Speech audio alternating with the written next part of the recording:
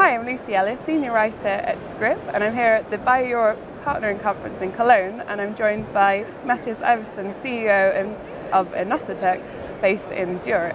Thanks for joining us today.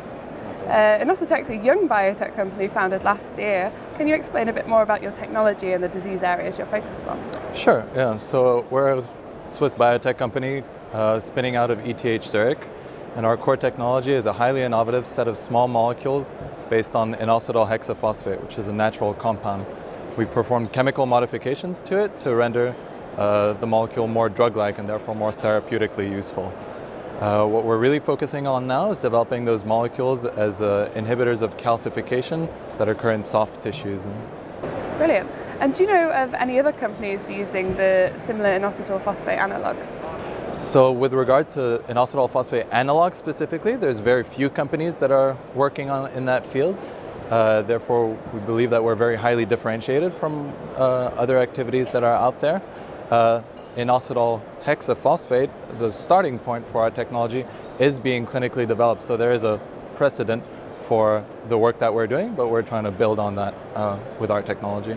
Brilliant. And you've got stuff in the preclinical setting. Could you talk a bit about what those are? Yeah, so as I mentioned, we're really focusing on calcification disorders right now, in particular vascular calcifications, and we're just at the preclinical stage. So we've just obtained some in vitro proof of concept, and we're hoping to build on that and obtain more in vivo proof of concept in the coming months.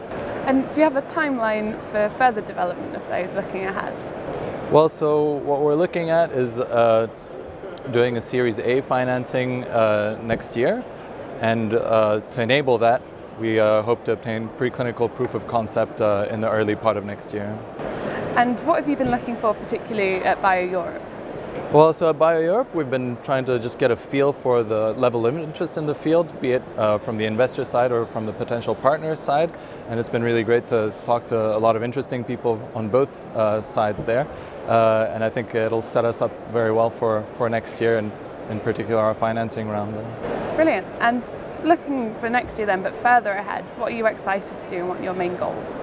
Well, we're really excited to keep working on our innovative compounds because we firmly believe that they have strong therapeutic potential, and as a scientific founder, it's really nice to have really been there right at the start and just see how far we can go with them.